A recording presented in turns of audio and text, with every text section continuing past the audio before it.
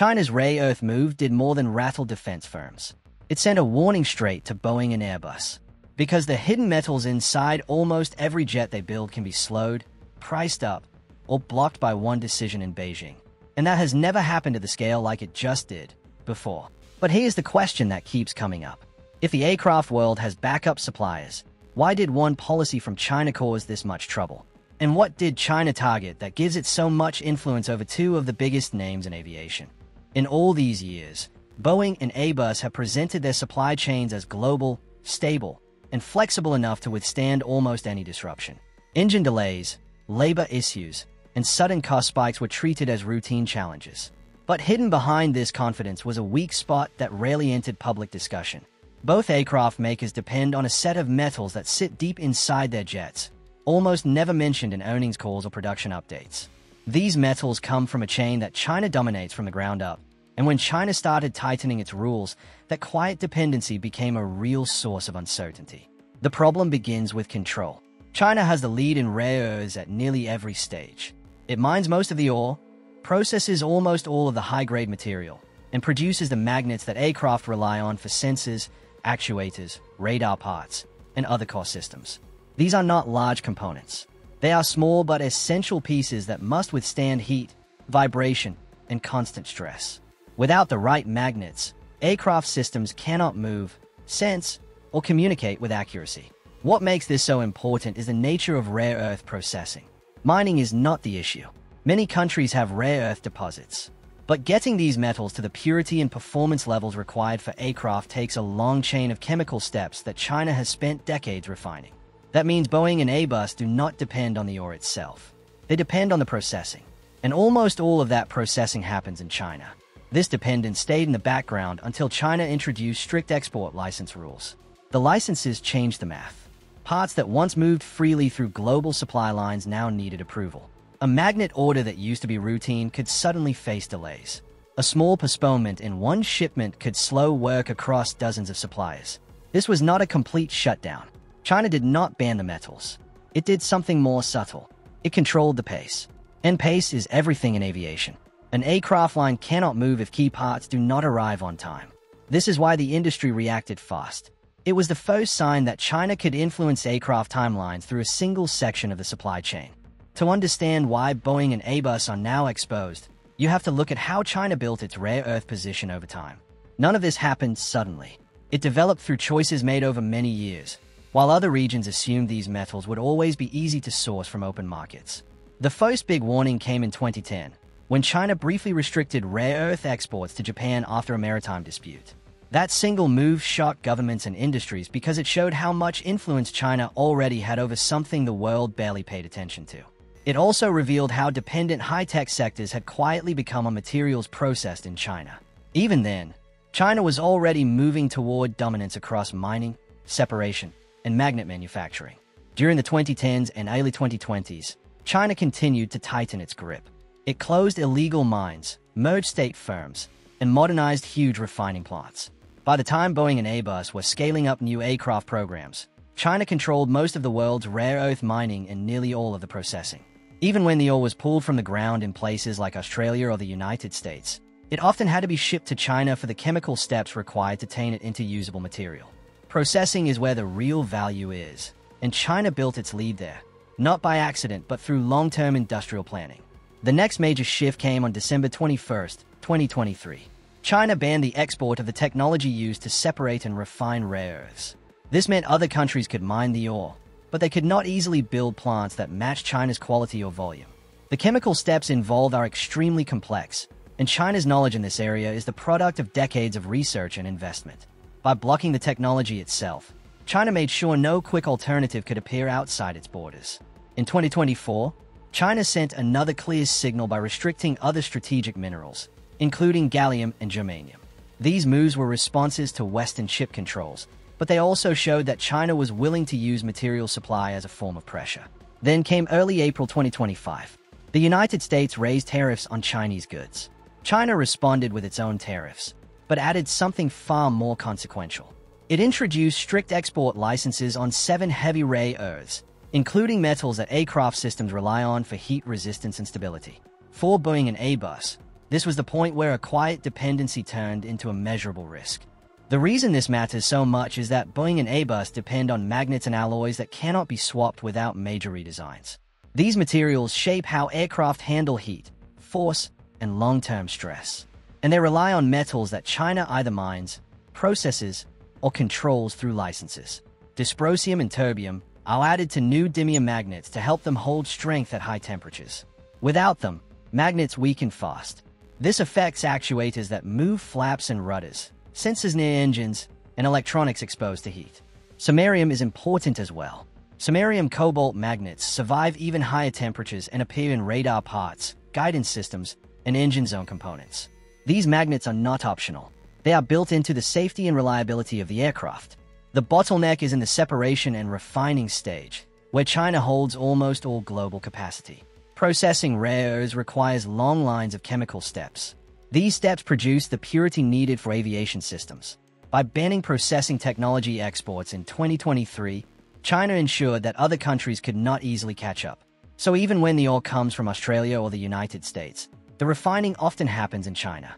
That means Boeing and Airbus depend not just on the raw metals, but on China's approval to move the processed material. When licenses became mandatory in 2025, that approval became a point of control. China does not need a full ban to create pressure. It only needs to influence timing. And timing is what keeps aircraft production alive. The first clear signs of disruption came outside aviation. Automakers in Europe and Japan reported delays because they could not get enough high-grade magnets. The connection to aircraft parts was immediate. If car production slowed, aircraft suppliers could face even tighter constraints because their parts require higher precision and longer testing cycles. Then came October 2025. China expanded the rules through two new announcements. The first added 5 more rare earth metals used in optics, lasers, and sensors. These systems appear in both civilian aircraft and defense platforms. The second announcement introduced something far more complex. It applied the rules beyond China's borders.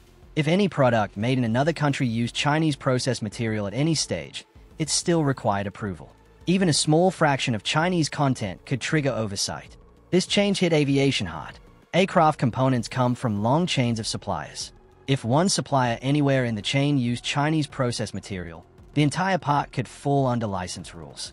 Then came the sharpest turn. Beginning December 1st, 2025, China stated that companies linked to foreign militaries would face near-automatic license denial. Any request tied to military use would be rejected. Many aviation suppliers produce for both commercial and defense aircraft. One flag supplier could affect multiple lines. This did not shut down the industry, but it exposed something more important. Access was no longer secure. Supply could slow without warning, and a slow chain can be just as damaging as a broken one.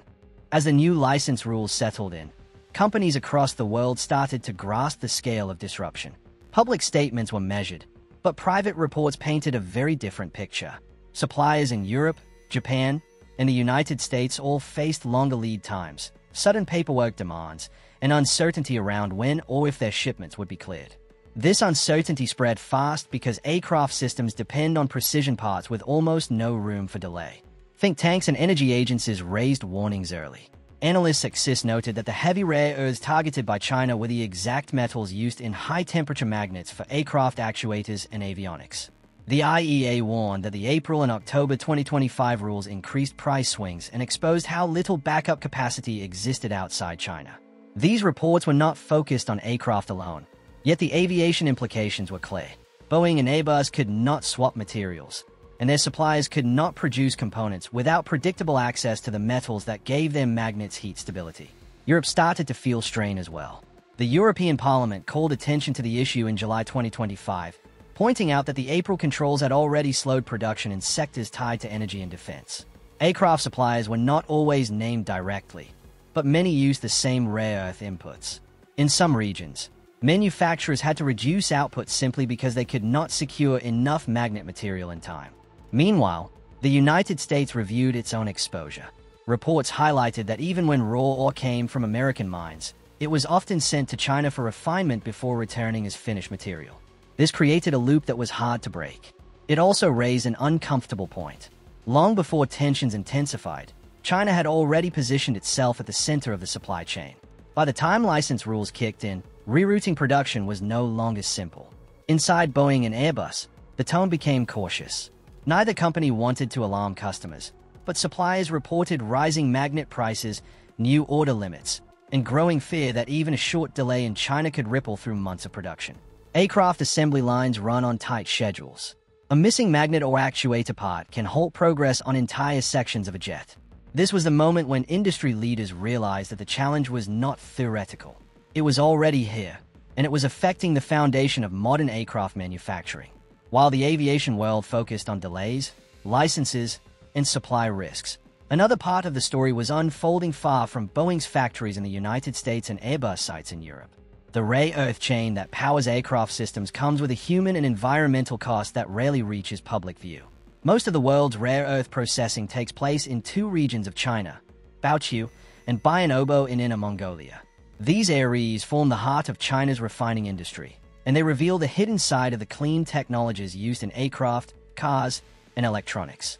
Studies from recent years describe large tailings ponds, including the Baogang Tailings Dam, which holds tens of millions of cubic meters of waste from rare earth processing. The waste often contains heavy metals and radioactive material. Research has shown high levels of thorium and other contaminants in soil and water near processing sites. These findings match reports from local residents who have raised concerns about health problems such as respiratory issues, cancer cases, and birth defects. These are the communities living with the cost of producing the metals needed for modern aircraft. This gives an important layer of context to China's decision to tighten control.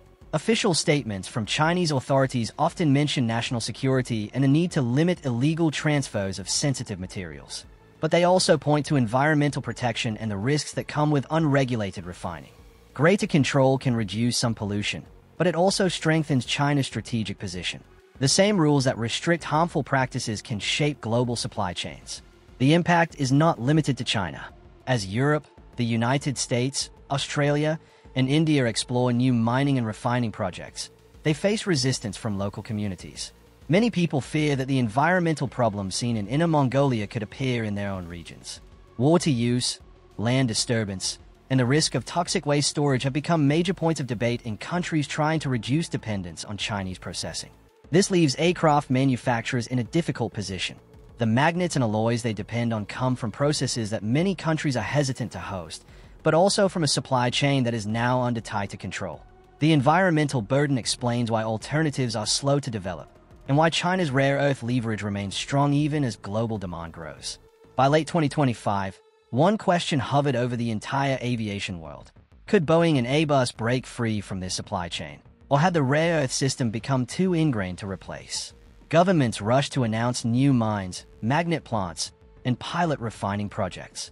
The United States backed separation facilities in California and Texas. Europe explored magnet factories in Germany and Estonia. Australia, India, and Japan all pushed their own plans to build parallel chains. But the same problem appeared everywhere. These projects could take years to finish.